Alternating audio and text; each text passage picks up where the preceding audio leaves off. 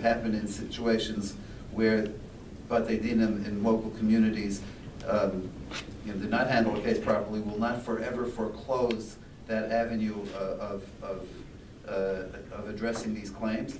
And I would hope that we could move forward in a way in which the rabbinic community could play an extremely important role in dealing with this. And I would suggest that many in this room would be open to having any conversations that are necessary to allow that to happen. We have the order of the questions that I have is the Speak-Luck or Rabbi Speak-Luck. Just quick ones, because of time. I know Rabbi Zwiebel has to go, so maybe it's just some very quick questions.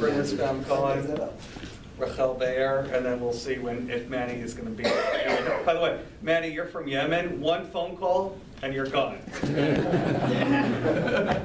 At least for a week. Okay. So I'm going to really address, I'll make it as quick as I can, because I really know how to speak short. But I'm going to address what Rabbi Blau said, really, and just add to that is, I think Dee knows this, and I'll say this proudly. Dee was someone that I work with very closely, who works with Safe Horizon, who deals with a lot of the victims that we deal with. We are noticing a much bigger trend in rabbis actually backing the victims and supporting them while they're going through the process. I will state this now publicly. I'm going to say this on my end, and it's an important thing to note. We in this room that deal with victims are always dealing with, and part of my expression, with the crap of the crap. We're always dealing with stuff that makes us depressed, gets us angry. We forget that at the end of the day, we're part of Klal Yisrael that has so many good parts to it, and we're stuck dealing with a dark, dark, dark area. We need to remember that. I will say that in the last 19 years from the first time I did something, a lot has changed. And I'm going to say this publicly, a big thank you. My first ever public forum to speak about sexual abuse in the Haredi world was hosted by Torah B'Sorah. My second one was at the Agudath convention.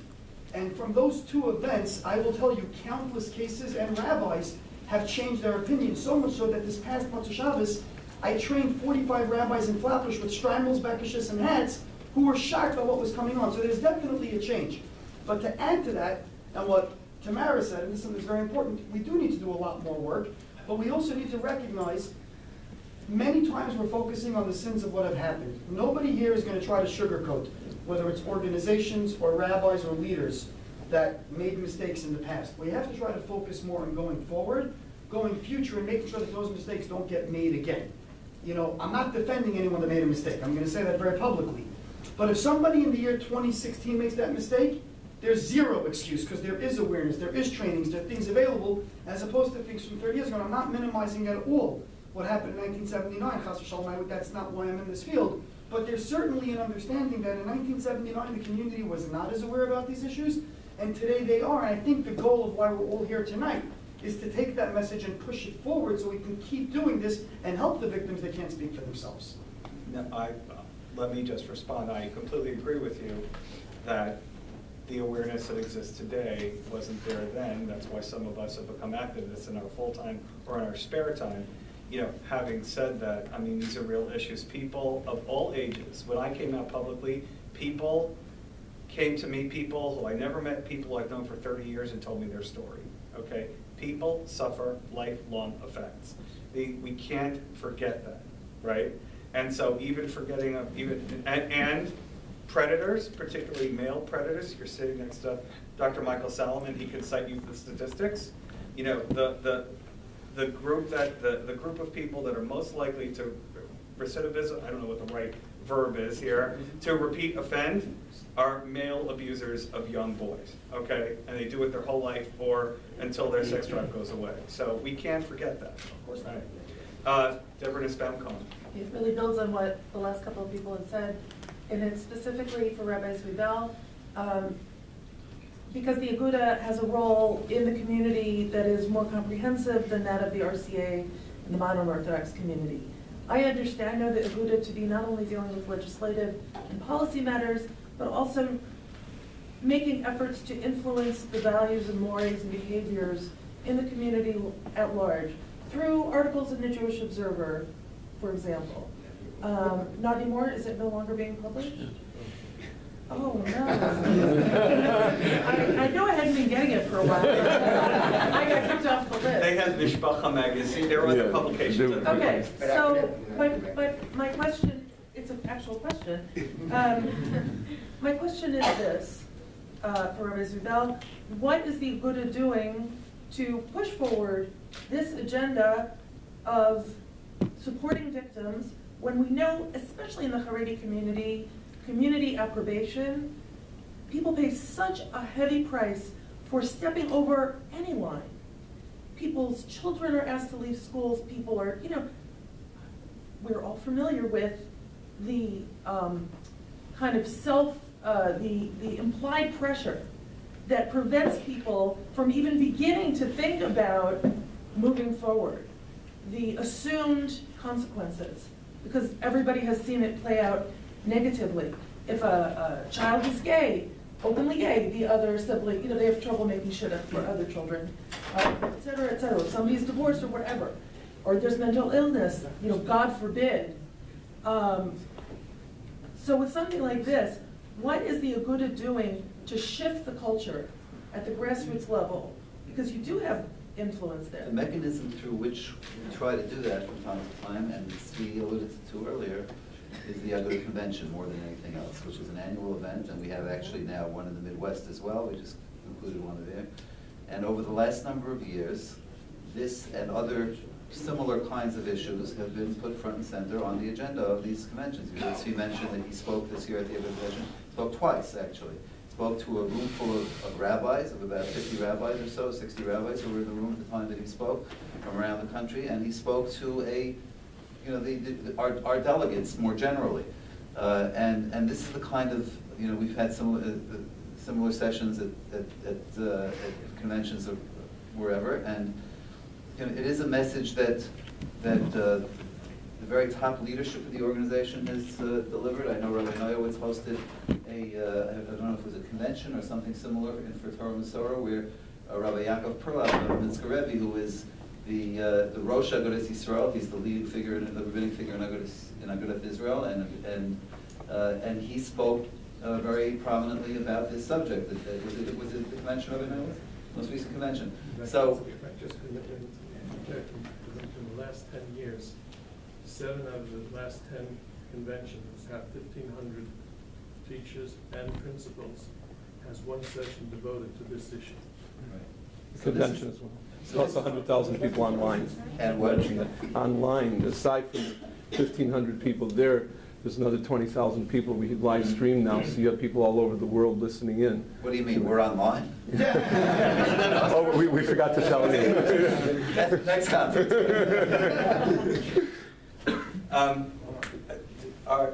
Rachel? Sure. Just to going to give a comment, but also have a question really for both of you. What I'm hearing is that there is a lot of movement. And for that, I thank you very much, both as a former second crimes prosecutor as well as somebody who lives in the Orthodox community, and I think that's very important. But my question for you is really about whether there has been a move when you talk about rabbis that have had these trainings, really for both of you, and specifically when you talk about baptism that might be dealing with these issues, the gray area issues, right? The boundary issues that may not amount to something that's legal, or when there are victims who don't want to come forward and don't want to share their story, and you know that there's a problem within the community. What move has there been to mandate that anybody who sits on a Beit Din, or any rabbi that's dealing with these questions, which to be quite honest, is everyone, right? Is every rabbi, because they do hold a powerful place in our community, and they hold a powerful place in our community whether you straddle the OU/RCA side or whether you straddle the Agudath side. So how about the move to make the type of forensic interview training or conversations with prosecutors and with law enforcement a mandatory part of either smicha or of requiring that in order to sit on a Beit Din?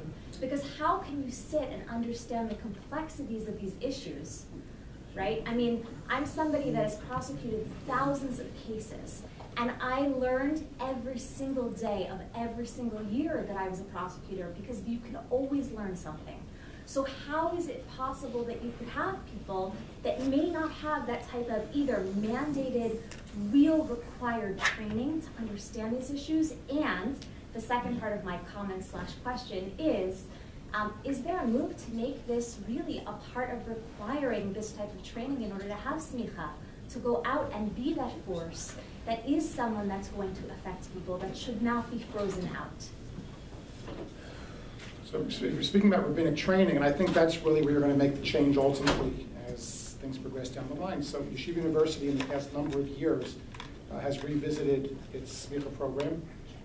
So the traditional classic learning is remaining the same, but the supplementary courses have evolved tremendously. And you have focus on these types of things. I just spoke actually to a second year smicha class on Friday about the issue of scandals in the Rabbinate. So it was an hour and a half of what the issues are, what the consequences of those issues are, prevention of those types of things, a whole host of things. There was recently a program that was endowed by a family to deal with mental health issues and to help train rabbis in mental health issues. So there's a lot of attention that's being paid there to do that. In terms of mandating rabbis, I wish I could mandate a lot of things for my rabbis. I don't have that authority. Our structure is not such, but we offer many, many opportunities for rabbis to learn things. And our rabbis are decent, responsible individuals. And I'm saying, and because of that, it doesn't mean training. No, and because of that, when they encounter something in which they feel insufficiently competent, they will turn for help. They will turn for those types of trainings, and we continue to offer, and push them to consult with others. Enforcing that, mandating it has been a challenge for us. I just want to say what a terrific question that was too, and I've spoken to many Rabbanim over the years who say that they feel that that they may not have the title, but in fact they are social workers and psychologists and are dealing with all kinds of issues. You're right, every single rabbi does. A rabbi in any congregation, in any community, is dealing with all kinds of, a whole array of social challenges and ills in a very complicated world that are not necessarily part of the core curriculum of smicha programs in any of our yeshivos. And the reality is that today you've got to become literate and conversant and knowledgeable, or at least know where there are resources out there that can help when you deal with individual cases. I think your idea is a very intriguing one. Let's talk. Something that we can perhaps bring to recognize that neither the RCA nor the Agudath are smicha conferring agencies. Those typically are done through the schools, through the yeshivot. So that's probably where this conversation might be most fruitful. I just want to add quickly that in Israel, the Rabbinate does have that kind of power, and they did implement it through its organization by Chaim, that the Rabbinate they are mandated to report it, and they have to report. So. But it's a different entity, and here, it's different. But they don't have the power on the Rabbanim. They go to yeshiva, and they come out, and they open their own congregation by themselves, and it's no one on top of them. Thank you. Barry? My name is Barry Singer, and I led a lawsuit against Yeshiva University High School, against Yeshiva University, after being sexually abused at Yeshiva University High School, along with 34 others. I want to thank you all for being here, because I really respect what you're trying to do. But I'm kind of amazed that one thing that the two of you seem to be able to agree on unanimously is that the past injustices are counterbalanced by two words that I didn't even think belonged in this room: finances and budget. And I will propose to you this question: do you really think that you can move forward with all of this excellent plans, and these excellent programs, without finding some way to address the past and find justice for all of those? We're still here, living the nightmare that began in high school. And that was a beautiful question, and can I even add to that as well from I won't say necessarily a halachic perspective, but from a religious perspective, when we're talking about the concept of teshuvah, repentance, then also justice. you know, part of that process as well, I mean, I don't have to teach the learned rabbis in the rooms, but I've spoken to some rabbis and they've made it very clear that anyone who has requires to give an apology to a victim or whatever the circumstance, it's not good enough to simply say, we apologize for hurting you. You need to actually specify what it's for. You need to offer compensation to do that. So there's the difference between what perhaps may be civil law versus halakha, which we say, you know, that is a part of it, is our understanding. And minimal compensation would be to eliminate the statute of limitations. Our lawsuit, every charge in it was acknowledged by Yeshiva University as being true. And that it did happen. And more that we weren't even privy to because of the cover-up, they also acknowledged. But they stomped us, Yeshiva University, in the courtroom and left us out to dry in the street. So, Can I just, to Manny's point and adding on to this, I think it was in 5th grade when we were learning the Zeke and we learned Nezek Tsarwi Pushevas Boshas. How come that doesn't count here? so Rabbi Dratch mentioned earlier that from a halachic perspective, there is no such thing as a statute of limitations, and that's my knowledge, that's accurate. But that was an excellent point. That's right. And from a halachic perspective, if a Jew has a claim against another Jew, he ought to bring it to a beis din. And I'm wondering whether that's happening.